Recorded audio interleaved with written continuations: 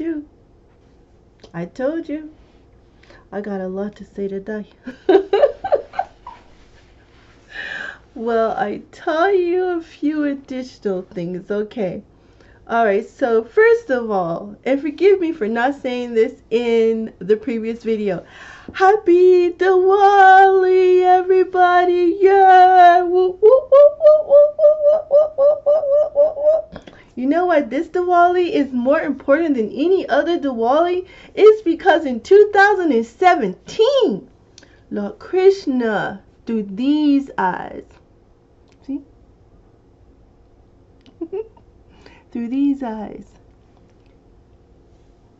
allowed an image of himself to be presented to you.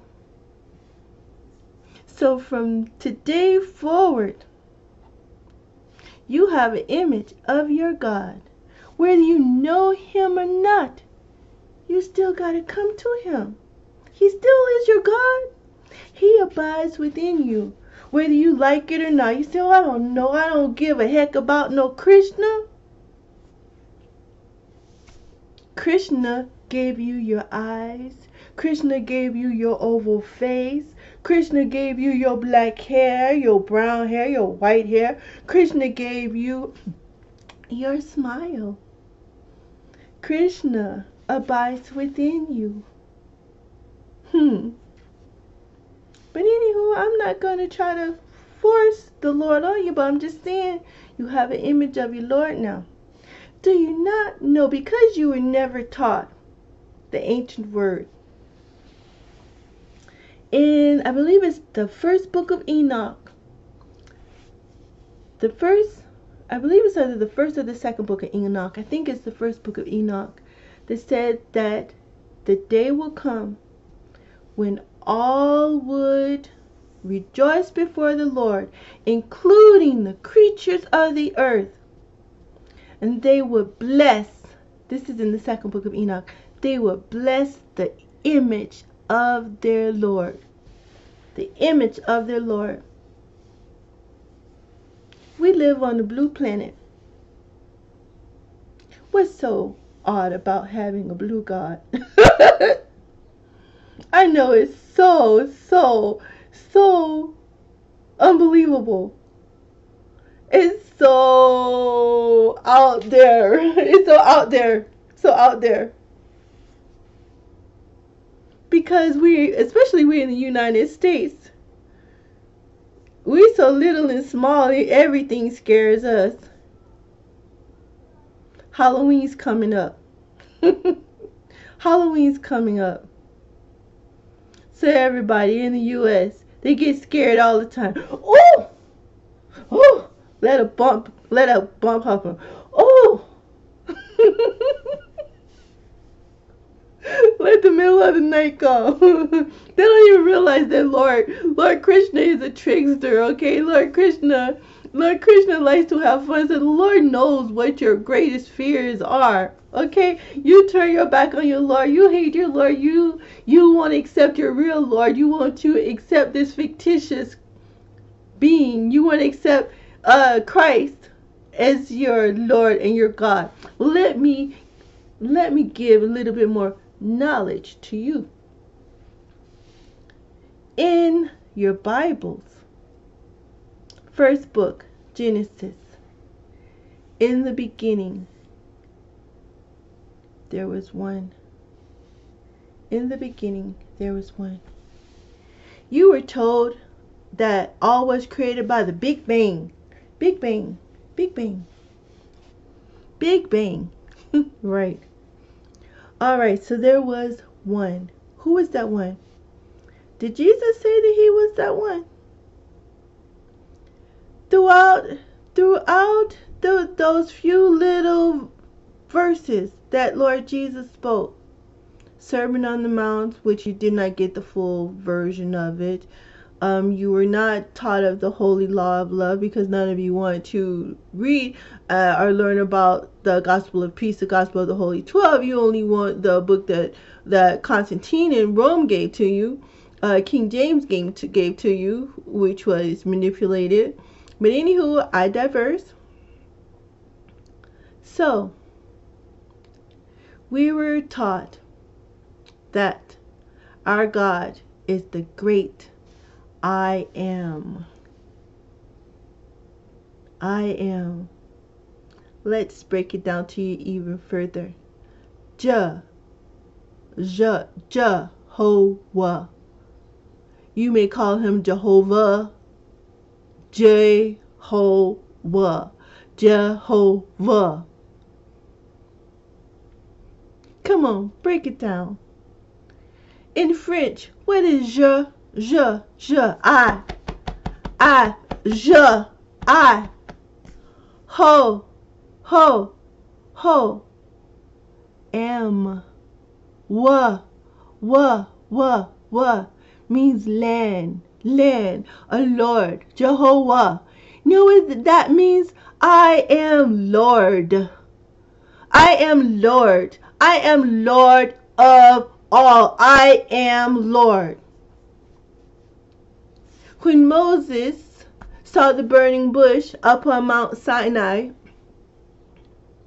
he went to the burning bush, and the burning bush revealed to him and said, Moses, remove your shoes. You are on holy ground. And then Moses said, well, when I go to them, who should I tell them sent me? And you were taught, tell them, I am that I am. That right there. We all should have turned around and said, what the heck? You're going to come before the God of all creation, and rather than him telling you something that you can use, he going to say, tell them, you going to Egypt, you about to go to war, you about to go into a big fight, and you're going to go to war and say, I am that I am sent me. I'm going to go to work, or I'm going to go down here and I'm going to stand on the corner and I'm going to have a big sign that says, I am that I am sent me. People walk around be like, what the heck? What the? I am that I am.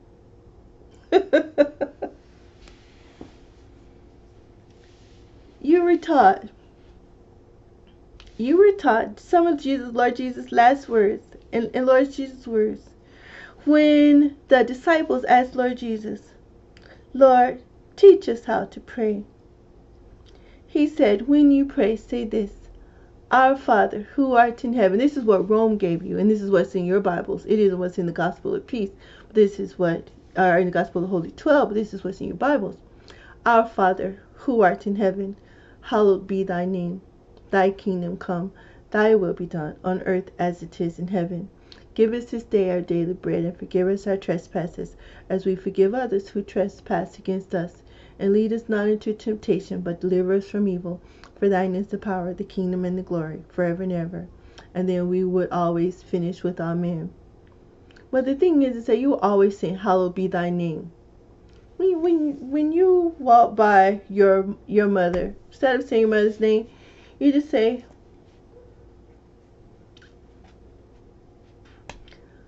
Our mother, hallowed be thy name. Your mother's gonna be like, what they got into that boy? Your grandmother be over there with your mother and be like, girl, is he all right? Do you need to take him to the doctor? I am that I am, okay? So again, Jehovah, I am Lord. That's what that means, okay? So when you start looking at all of the writings and when you start doing your readings, I am Lord, you still don't have the full pieces of the puzzle. Okay? So had you been made aware, or had you learned of the Bhagavad Gita, the most ancient writing, the book, along with the Vedic scriptures on the planet from India, within the Hindu culture, you would know that Lord Krishna narrated the Bhagavad Gita before the Gospel of Peace, before the Gospel of the Holy 12. You would know, had you learned about the Bhagavad Gita, then when the Gospel of the Holy 12 came along, or when the Gospel of Peace, then you could see the correlation between things that Jesus did, that Christ Yeshua did, and you'd be like, hold up. Are you sure this was Christ? Because in the Gospel of the Holy 12, you know what Christ drank all the time? Milk. The milk of beasts. The milk of beasts. And in the Gospel of Peace, he said it was the milk of beasts that is to be protein for man. You were told, oh, he ate fish. You were told that Paul came and told you that you can eat anything that you want as long as you pray over it. Who are you praying to? You know how many ghosts and spirits and demigods are out here? Our Lord loves his ghosts and his spirits so much. Because our Lord, only our Lord knows how he is. And you go and you learn about your Lord Krishna. At the battle of Mahabharata, there was a king who he just was closed-minded to reason. And so he just wanted war. He wanted all the land to himself, and all he wanted was war. So there is a scene from the movie the Mahabharata whereby one of the king's men, one of the kings that was opposed to Arjuna and Lord Krishna. I can't recall that much of it because, of course, I don't speak Hindi. But the thing is that there is versions out there that have English subtitles, so I have to go and reread it, or rewatch it. But the funny part was that the servant came to the king and told the king that Arjuna and Lord Krishna were, they were out there on the battlefield, and so the king was like. He was like, that Krishna, he's tricky. That Krishna, and he was saying that Krishna is tricky. And I'm telling you, the Lord is the one that created, that created every feeling that we have. He created every experience for love. He created the opposite for happiness. He created the opposite for excitement. He created the opposite. He created all of the good. He created all of the bad. So he created the opposites of everything. So I'm telling you something. In all of your lives, there is one who can get you good. I'm telling you, Lord Krishna, every time you be like into some of your devilment, and then all of a sudden something happens, you be like, ooh, that didn't just happen. It just didn't happen. That was the Lord having it to happen. And the one thing that nobody might know your fears, okay? You might be pretending like you're so brave, but secretly Lord Krishna knows you got a fear of snakes. So you'll be like da da da da da da da da da, and then all of a sudden somebody comes around and say, "Oh, I got a new pet. Oh, look!" And then right there is a snake. Oh! I'm telling you, the Lord is the one that does that. And so that's why you're told not to provoke your Lord. Well, I got a lot more to say. It's Diwali. I'm happy. You know what? It's just me. I live my life with it's just me in the world. Send me some emails now. If you're saying any evil things to me, any negative things, Yogi Melissa gonna send it back to you, and you surely not gonna want to receive what you get back to you, because that what you receive will be what you intended for me, but it's gonna be thrice for that. So that's why you don't do no evil to nobody, because you don't want it to come back to you, which is Lord Jesus' words, but in truth it's Lord Krishna's words, because at the end it's the holy law. Do unto others as you would have others do unto you, and it's karma. So, with that said, I might spare you for today, but I got more to say. So for right now, enjoy the rest of Diwali. Sparky wants to say bye. Hare Krishna. Bye, you guys.